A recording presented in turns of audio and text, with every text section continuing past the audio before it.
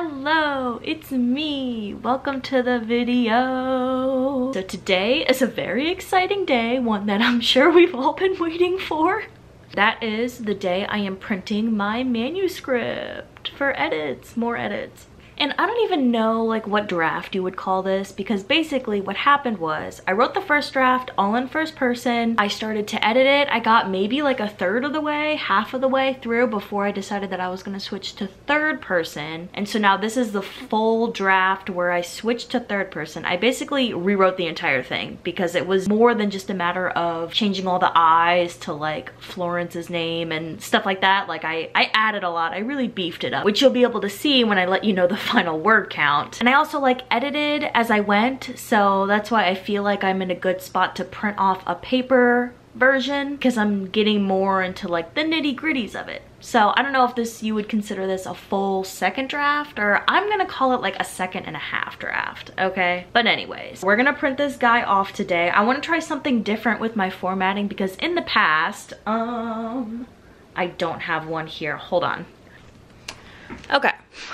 We're back. For example, what I normally have been doing in the past is, this is my Scum at the End of the Road printed manuscript. The full draft, I just kind of wrote like this, like just a regular 8.5 by 11. I think I double spaced, 1.5 spaced. For Thick as Blood, oh gosh, this is a bigger boy because this is like a full novel. Again, same way, just 8.5 by 11. I think I only like one space this because by this point this had been like what, I don't know, maybe like my 4th or 5th draft, so it was pretty like set in stone. I'm thinking for this one I'm gonna see how it looks if I just do like instead of a vertical layout, a horizontal layout, and kind of do like 2 columns. You know, I like trying new things every once in a while. So to put a little something in perspective, the very first draft of Cherub of Rosecrest ended up being 14,223 words. This draft that I just finished is sitting at 36,378 words. So I added more than 20,000 words to the point where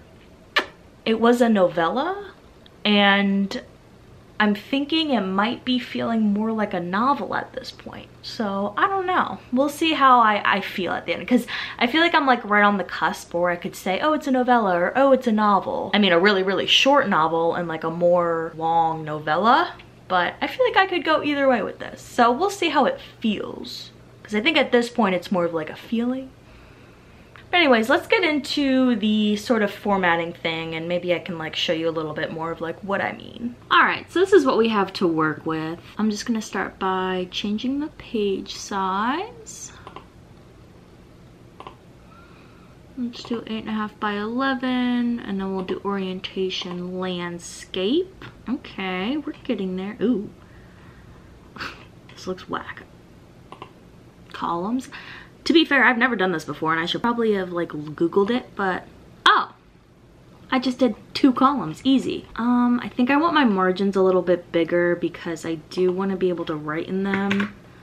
So I'm just gonna hit Control All. I do actually want to change my line spacing. Let me go, let's try 2. Layout, margins. Let me go to, yeah, because I had it at custom before. What does normal look like?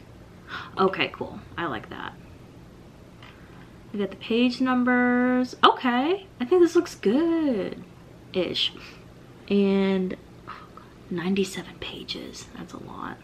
Okay, I'm gonna run a test print. I'm gonna do like, I don't know, 3 pages just to see what it looks like.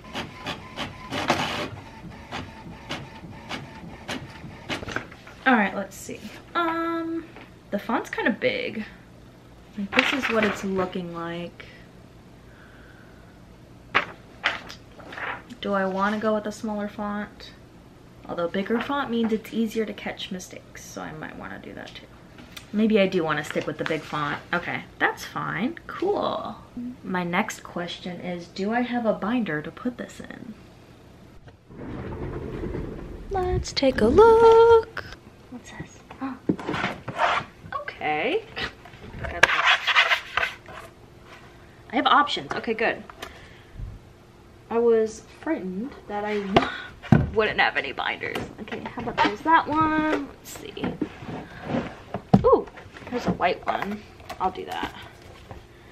Perfect. All right. Now the third thing I want to make sure is that when I hole punch my pages, nothing important gets cut off. My hole punch is kind of janky. There's no way to tell if it's centered. That's okay. Let's hope for the best. Let's see. Oh my gosh. Perfect. Okay. We're getting somewhere. These are not centered.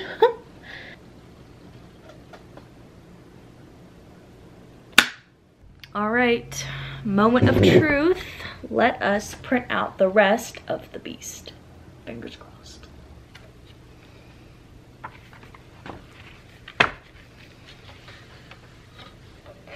And this is the part where I watch the printer like a hawk, because printers in general are notorious for, I don't know, not working. I'm also printing in batches of like 25. If something does go wrong, I don't have to like scramble to like try and cancel it. I don't know, I'm really paranoid about printing large documents. If you've seen any of my other printing on my manuscripts, you know. And this time I feel like I have a decent printer. I mean,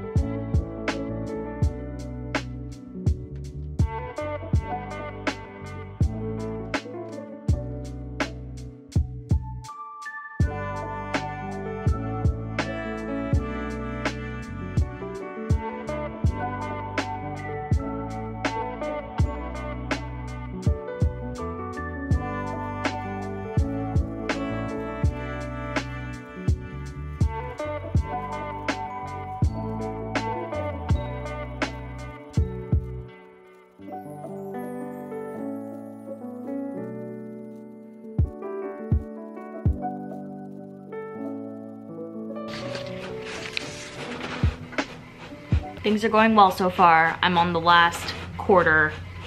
There is a lot. Okay. As soon as the printer's done doing its thing, I'll talk through like how I'm feeling right now. It's done. This is crazy to me. It feels like so much when it's printed out versus like on a screen. This is all 36,000 some hundred words. Like if you've ever typed up a story, a manuscript, anything really, and printed it out, it just feels more real to have something in your hands full of your own words and your story that you've been working on, in my case, a couple of years, which is really bad, I'm sorry. But to know that I am one step closer to finishing it, really digging it right now. So next step for me is to hole punch this guy. There's also some other things I want to do to kind of like set myself up for success, which I'll go through, but next, hole punch. So my hole punch is like 10 years old. Oh geez, it's just like, it's kind of all like yellowed and janky, but it gets the job done. I just can't do too many pieces of paper at once. As you can see, the first couple pages I did are not quite even, but that's all right. I hope they all fit. I only have like a 1/2 inch. Well, I think, okay, the other binder I have is like 1 inch. I think this might be a 1/2, so hopefully this is big enough.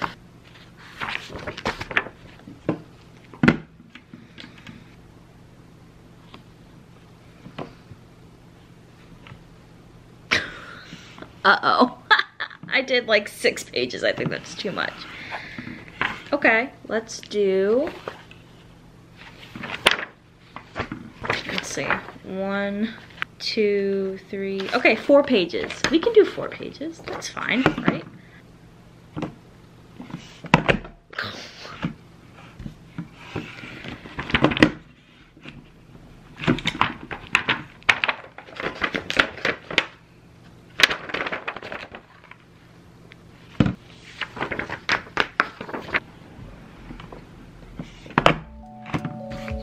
Three is the magic number.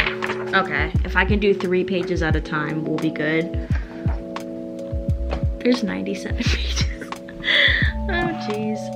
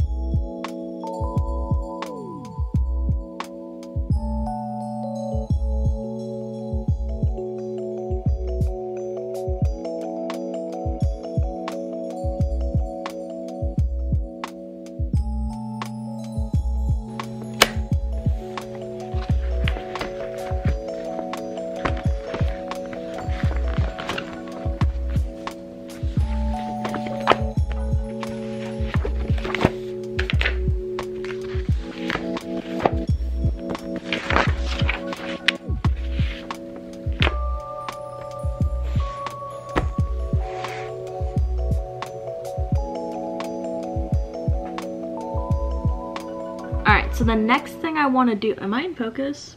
Okay, the next thing I want to do is kind of print out some house rules, if you will, or style rules. Basically, my story is kind of, it's supernatural, right? You know, it's basically about ghosts and a cemetery, and there are certain rules to the world, and there's certain rules when it comes to the names of things and groups of people. For example, in this story, kind of death, like the word death and the word like live and alive are capitalized because they are in reference to specific things. Death is like a way of being. And certain characters, for example, people who died more recently will freely use contractions versus characters who died maybe later on don't, or early on, I guess. Yeah. The older the dead, the more proper way of speaking, and the use of certain idioms and language is just different.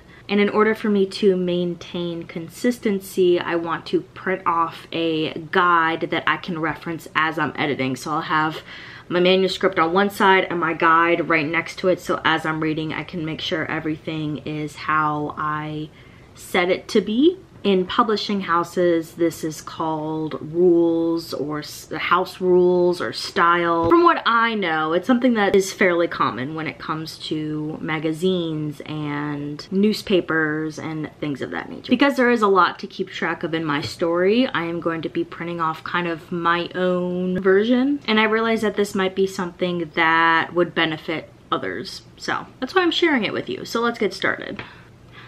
Alright, so here we have my document, basically Cherub House rules at the top. For the purposes of this story, the weather is gonna have a role in it. I mean, weather should always have some type of role in your story, but it's just something I want to keep consistent, basically. Capitalize, don't capitalize, for example, like death, life, etc., etc. Versus things like, I don't want to capitalize dying if I ever say that. Yeah, living, etc., etc. I can't spell. Contractions, so characters who use contractions. For example, my narrator uses contractions. Florence uses contractions. Luca, obviously, because he is the most recently deceased, so he died in the early 2000s, so he's gonna use contractions. Versus some older folks like Wolf. He is a doctor and he's very prim and proper, so he doesn't really use contractions. Josephine doesn't normally unless she's mad. So yeah, things like that.